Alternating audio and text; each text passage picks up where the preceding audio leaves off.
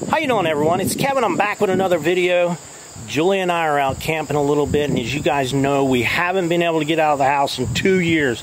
But we're here in a campground, and I found a nice gentleman.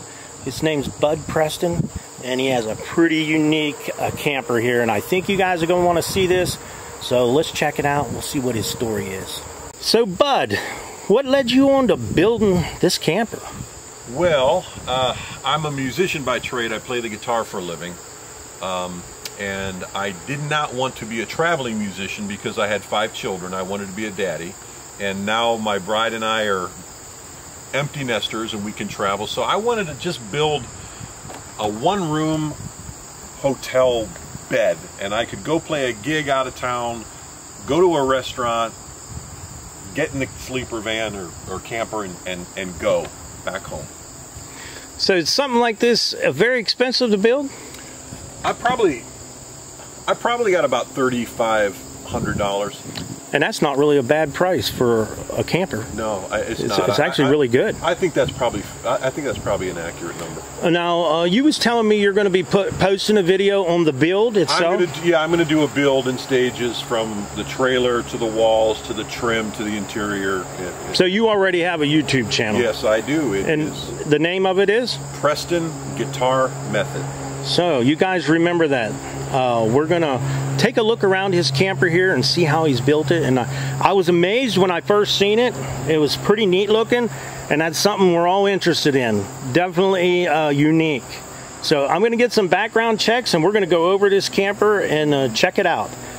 I see Mama's in there. This is why I built the camper. Mama ain't having a tent on an out-of-town gig. Hey, I don't blame her either. My wife's the same way. So, Bud, I was noticing your roof when I first got up here, and this is one of the main things that I know a couple people may be having trouble with. And what is this stuff on your roof? That's a product called Peel and Seal. It's a commercial roofing product. It comes in 3-foot widths and 100-foot length, and it's for low-pitched roofs. It's got a wax paper. You put it in place, you peel the wax paper off, and boy, you better have it where you want it or it's not coming back up. Oh, I see you have some pretty neat windows in there. Is that something you was able to buy, or? No, everything's custom. I made those myself. That's nice. I like it. And I see you got some nice little storage on the sides. Yeah, that's an afterthought. We just needed more storage for the jacks to level the camper and whatnot, and it's really nice. This actually turns into a countertop. Oh, yeah. And then we have another countertop that will sit on here, so sometimes we can serve buffet style. Yeah. We have the children with us. That is nice. That kind of a thing. Now, you based this off of like a caboose, right? Yeah, I've always loved trains, Pullman trains. They were the first trains where you could sleep overnight. They were very opulent, and I wanted something that looked like a Pullman car, but I also always loved trolleys, and that's the reason for this. This thing lights up. We live in a little village called Weymouth, and the trolleys always had the destination. Yeah. There. Fun fact, the little white flags, everybody asks me, why are these white? When trains had a white flag, it meant they were on no particular schedule. They were just ambling around. I love it. I like the little light here in the front. Does that take a candle? Or? That takes a candle. That's pretty cool. And it looks like the candle that's in there right now kind of beat the thing up. Yeah, that's okay. That's all right. It's just so neat. I see the little name on the side here. Well, eventually up top we're going to have the name Butterfly Railroad. This is built lightweight, but a train car, kind of like a butterfly. The first morning we woke up when we used it, we were surrounded by yellow butterflies, and my wife said, well, let's call it Butterfly. And I thought, well, wait a minute. It's light, but it looks like a train, so it's going to be called the Butterfly Railroad. And we actually gave this one the nickname Flit because when I was a kid, I was always bouncing around. My mom would say, you know, find a place to land. You're flitting about like a butterfly. So, and if you look up the definition of flit, it means to abscond in the evening to avoid one's creditors. And we're like... That's a good one, huh? I noticed you got this just on a small trailer underneath here. What size is the trailer itself? That is a Tractor Supply 5x8 garden trailer. Wow. And I'm looking at the tailgate down here, the split down tailgate. This is pretty awesome. This must give you a lot more space. It does. This was an afterthought. The tailgate you know, that's the tailgate that flips up and down so you can pull your tractor on. And I thought, boy, we're missing an awful lot of space. So I kind of invented and envisioned this back porch. And I'll tell you what, it doubled our living space. Wow, that is so nice. Now, does this flip up when you're traveling? Everything folds apart. Everything comes apart. Everything folds up and stores inside, and then the tailgate comes up. Okay, that's nice. So do you mind if we have a little look inside? Absolutely. Let's check this out. What do you say, Bud? Oh, this is so nice in here. It's been a lot of fun. Oh, man. So now I noticed that the ceiling here has a window all the way, and that's called a Mollycroft. The reason for that is we live in Ohio, and I don't want to get into a contest about who's got worse winters, but we lose our sun from the middle of October till the middle of April, and we wanted to build something. One of the reasons I built this is I wanted something that would be warm and I could heat in the winter so we could use it in the winter. And we just wanted something as bright as we possibly could get in those dull days, and that just lets in a ton of light, particularly in the morning. Well, that is nice. Now, does it open at all, or no? No, it's stationary. So I see you have like a bench you're sitting on. Is that double into a bed too? This is our couch. We have the sideboards here. I actually have an extender here, so we have two tables where we can eat. When we want to make the bed, both of the armrests are in the way, so they come forward, and then the bed pulls out.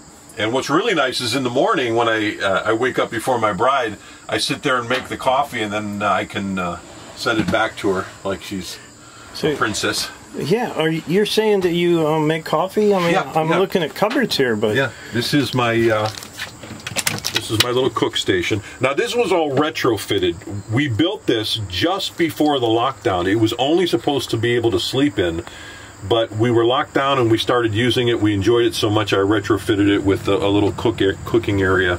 This is where we keep our coffee cups. Oh, wow. And up here on each side, I have a little bar. As you can see, I'm a Scotch drinker. And that's nice. And then over on this side is where I keep my drink glasses. Oh, wow. And now, did you make all these cabinets yourself? Yeah, these were actually inexpensive Luan cheap plywood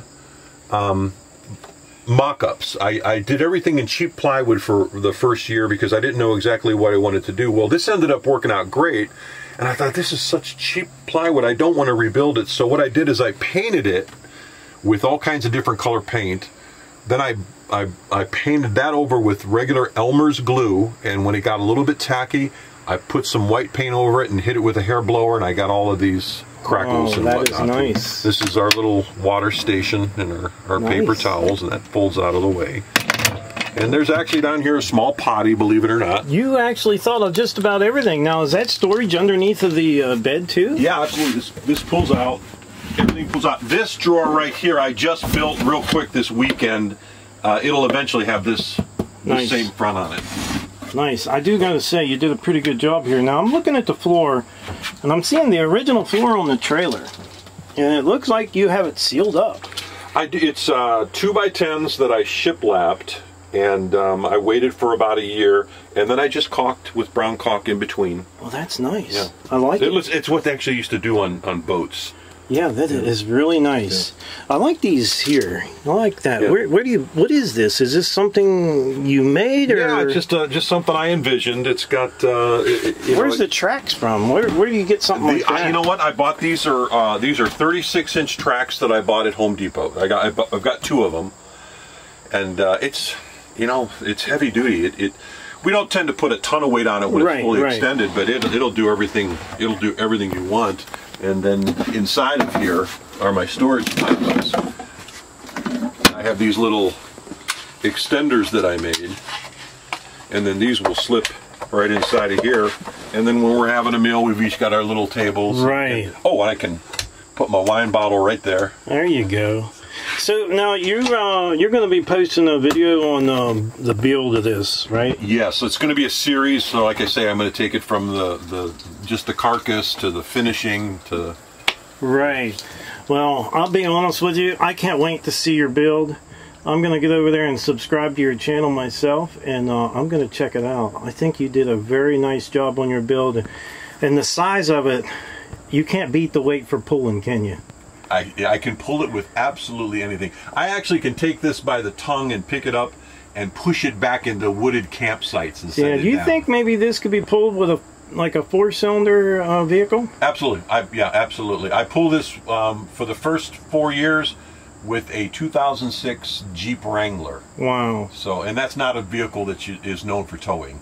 Well, I think you did a great job, and I really do appreciate you letting me take a look around, and hopefully the viewers will go over and check out your build. Please do. Please do. It's Kevin. I would like to tell everyone thanks for watching the video. Don't forget to subscribe. Leave me thumbs up, thumbs down, or a comment if you'd like.